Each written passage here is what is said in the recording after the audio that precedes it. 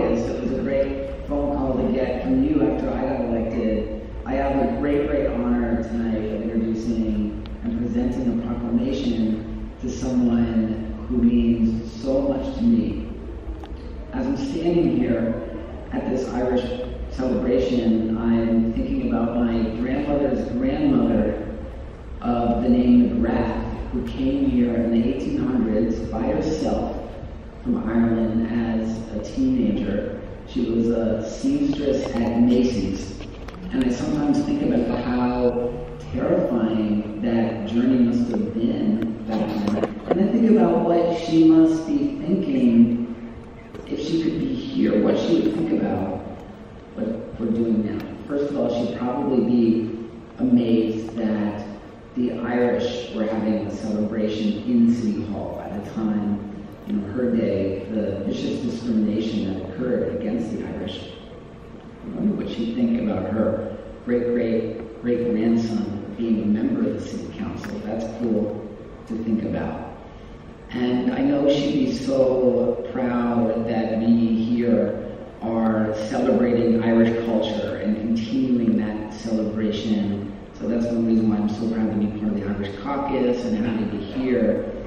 I am really excited to be presenting this proclamation to my friend, Councilmember Danny Dromm, someone who I've looked up to my entire career. And Danny's legacy in the city is so tremendous for the Irish community. His contribution with this Irish caucus and fighting for all the cultural institutions. In the council district I represent, the Irish Arts Center, an incredible cultural institution that is so amazing. Check it out if you've ever been. It's really extraordinary, and it's quick. This new center became a beloved institution in our district in Kings Kitchen. He also is, as we all know, one of the most iconic trailblazers for LGBTQ rights, founding Queen's Pride, and so many other things. His personal safety was at risk, and make no mistake, we're under attack now in ways that we haven't been in years. But when Danny was out there on the streets, your safety was at extreme risk just for standing up. But he also showed us that those two things are not mutually exclusive, that you can be proudly Irish and proudly LGBTQ. That's one reason why he was out on Fifth Avenue getting arrested. Civil disobedience to get our community to be able to march in the Irish parade on Fifth Avenue. And it would not have happened when it did without Councilmember Danny Dromm. There's no question. Others here who were also part of that great effort. So I'm so honored to present this City Council proclamation to our hero, Councilmember Danny Dromm.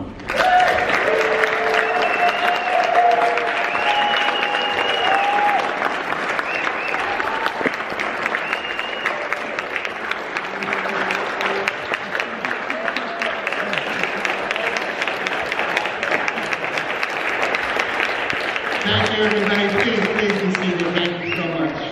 And Eric, thank you so much for those really kind words. It really means a lot to me. From our newer LGBTQ members of the City Council who are keeping this tradition alive, not only for the Irish community, as you said, but for the LGBT community. I want to also thank Keith Powers for his leadership and for taking on the role. I actually forgot to have an Irish flag in my office, so I actually forgot before I left because of COVID and we weren't in our offices too much. And I said, hey Keith, go back and pick up the Irish flag in my office, please.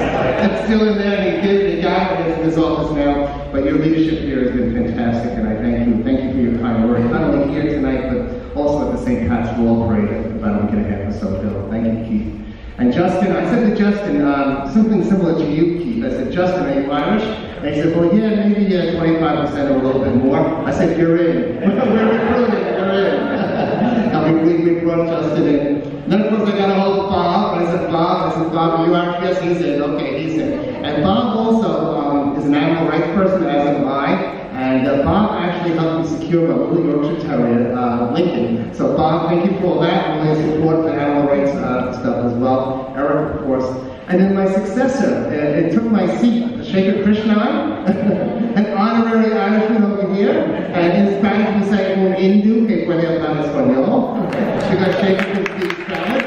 And we have a Latino and South Asian community in our district, or the Shakers district now, of course.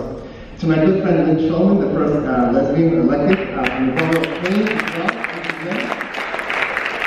And also to Linda Lee, who represents Eastern Queens, and whom I met many years ago, fighting for additional funding for the Asian community. They had an organization at that time called 13% and Growing. Now it's called, then it was, before I left the council, it was called 15% and Growing, and I think now it's called 18% and Growing. So it's a great coalition of people, and very similar causes fighting for the underdog and the right for money and for funding for our cultural organizations. I also want to thank the Speaker of the City Council, Adrian Adams, of course. Adrian was in the council. We shared seats in the council. She was on the finance committee, and we worked very hard, very close together to make the council an even better place. Let me thank Mike Cusack, Senator Mike Cusack. We traveled to Ireland at least 3 times, maybe 4 times, and we had very high-level meetings with government officials, including the President of Ireland, Michael Higgins, on a number of occasions. We had, the last time we were over, we were there mostly to support Belfast, which needs a lot of support, especially at this time, without the coordination of the government and the United States. Our government comes together up in Northern Ireland, but by being there and showing up and Mike bringing people over has really contributed to that effort. But we had a sit-down meeting with President Higgins, and we were able to discuss the issues of Northern Ireland and also in Ireland in general as well. So Mike, thank you for your leadership. The Assembly has lost a true hero, and we're going to miss you, Mike, but it's good to see you here, and we'll see you on the 5th Avenue every St. Patrick's Day for sure. And to Una as well.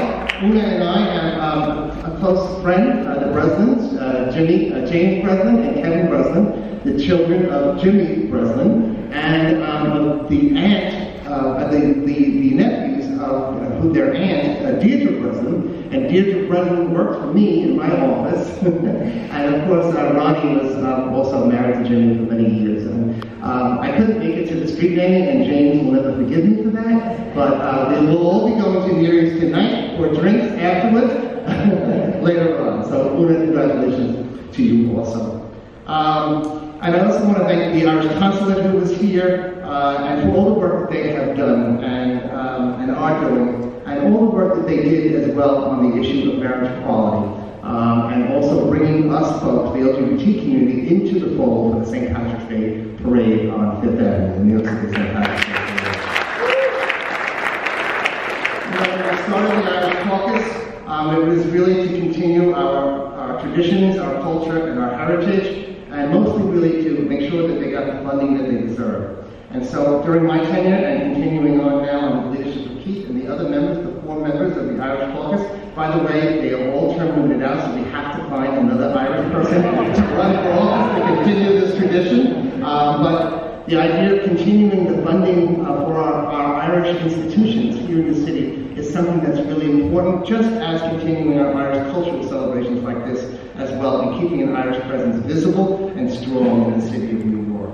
I want to also thank Hillary Byrne, Sean Lane, and all of the members of the St. Patrick's Committee, the parade on 5th Avenue. That's why I am wearing this sash tonight. So, we were LGBT groups after much struggle, and Brendan Fay is here. I think he's still here. He's right over here. Kathleen Walsh is here. Kathleen Walsh is the current chair. But for 25 years, we struggled to be included and to be able to march in that parade under our own banner. And it finally happened in 2016, and it was really one of the proudest moments for me. And then we have developed this good relationship. And so Sean Lane came to me, and he said to me, Danny, I'd like you to be the CFO of the Fifth Avenue St. Patrick's Parade. So I'm wearing my official board sash tonight, and I look forward to seeing everybody on Fifth Avenue as we march out Fifth Avenue Parade. I want to say that my grandfather was from Galway, last name Murray. Was a member of the ALH, proud member, and a big shot in the Queens, whatever it was at the time, years ago. My grandmother was from Leitrim. Her name was, her maiden name was O'Keefe, and of course my great-grandmother as well. And you know, in those days I would ask my great-grandmother, well, what was it like, you know, coming from Ireland and having a family from Ireland? And she would always say, well, dear, what do you want to know all that for? And I think part of the reason for that was because of the pain that so many of the Irish experienced when they came here, having to leave their families behind and the losses that they suffered, that to talk about it for them was really difficult. So most of my information about what it meant to be Irish came from my mother and from my wannabe Irish father, who was German and Swedish, because my last name is D-R-O-M-M, not D-R-U-M-M. And my father loved the Irish community as well. So, and my mother would always sing all of the songs. I'd get her up there and she would be dancing and singing and putting on entertainment. She would take the Irish heritage songs that she knew and use it to raise money for the gay pride committees that I was a member of. I again want to mention Kathleen Walsh-Darcy, who's here. We had a fantastic St. Patrick's Ball Parade. Really and certainly the best attended. You know, in the early days, when Brendan and I first got together to work on having St. Patrick's Ball, not as many people, very few people actually showed up, you know, and it has really turned out to be successful. It is on the cover of all the Queen's newspapers this week, and that type of visibility for the Irish and for the LGBT, the Irish LGBT is really, really important. And I always like to tell a little bit of the story of the first parade, which some of you have probably heard, but not all of you, I hope. Because I don't want to sound like, you know, an old man repeating alcoholic stories from the past. You know, the first year of the parade, Brendan said to me, would you pick two children to give flowers to Hillary Clinton, who at that time was running for state senator, for senator, the United States Senator here in New York State. So I picked a Mexican girl from my class. By the way, it was very difficult to get the principal to allow the kids to march in the St. Pat's Ball Parade. That was a whole other story. And he said, well, you know, so ask the Parents Association. If they agree, they can go. He didn't think the Parents Association would say yes. And they did, they came. So I picked one girl from Mexico and one boy from Northern Ireland. And on the day of the parade, I didn't say anything to the kids about it being, you know, gay inclusive. It was all over the news, it was all over the radio. And when I got to the parade, I looked out and the mother of the boy from Northern Ireland, her face was like, and she's looking at the Lesbian and Gay Big Apple Corps Band, and I said, oh God, she's upset that the Big Apple Corps Band is here. So I went up to her and I said, Mr. Rowland, I said, are you upset that the lesbian and gay groups are here? She said, oh, it's not that at all. This is the first time I've allowed my child to march in a Catholic parade. I never thought about it, you know? And I said, well, this is hardly a Catholic parade. Because the church is closed across the street, they wouldn't even let us come in the door, you know? But she had to call her husband, and he said, yes, let the kids march and let the kids present the flowers to Hillary. But what it taught me was really how prejudice and discrimination is learned, and it's cultural, and it has to be unlearned in many, many cases.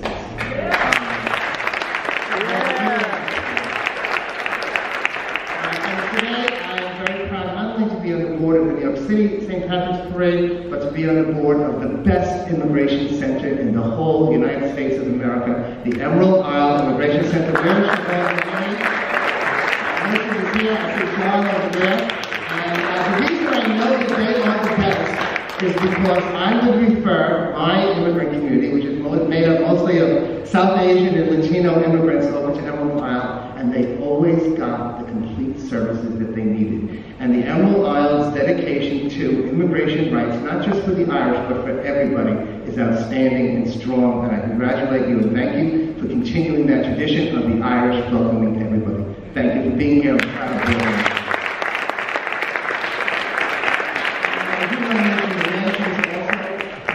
My history goes back to, like, I came out as an openly gay teacher in 1992 to much tumult. It was all over the front pages of the newspapers. And Tom Manton was leader in the borough of Queens.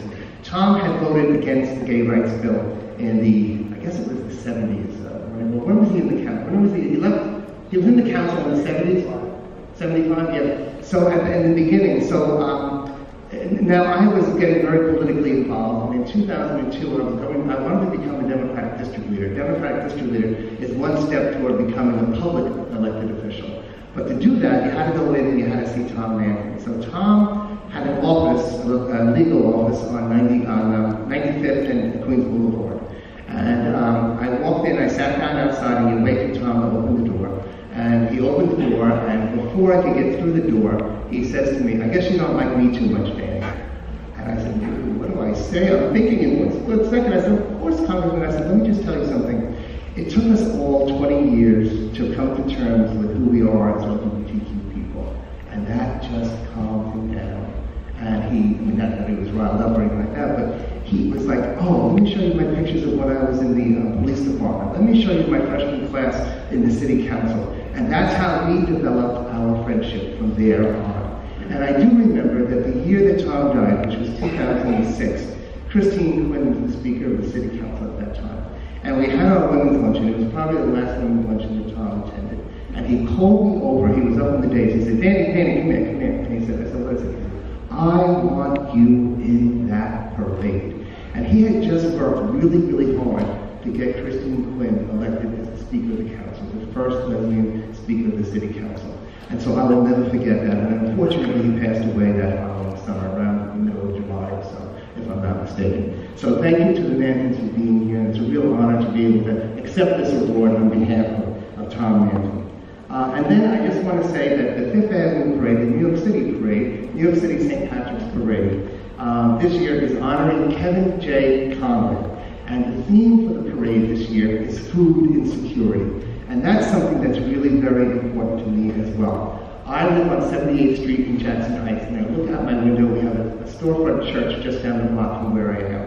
And every Tuesday, the line for food for that church goes 2 or 3 blocks down the road. And so there are still many, many people in New York City who are suffering from food insecurity. And I congratulate and thank Kevin Conway, the Grand Marshal, and the Parade Committee for making that part of their theme this year. And then finally, let me just say also, this, to me, St. Patrick's Day to me is about moving on. Moving on from our differences, talking about reconciliation. And I always think that, we can reconcile our differences in Northern Ireland, we can certainly reconcile our differences here in New York City. Thank you very much.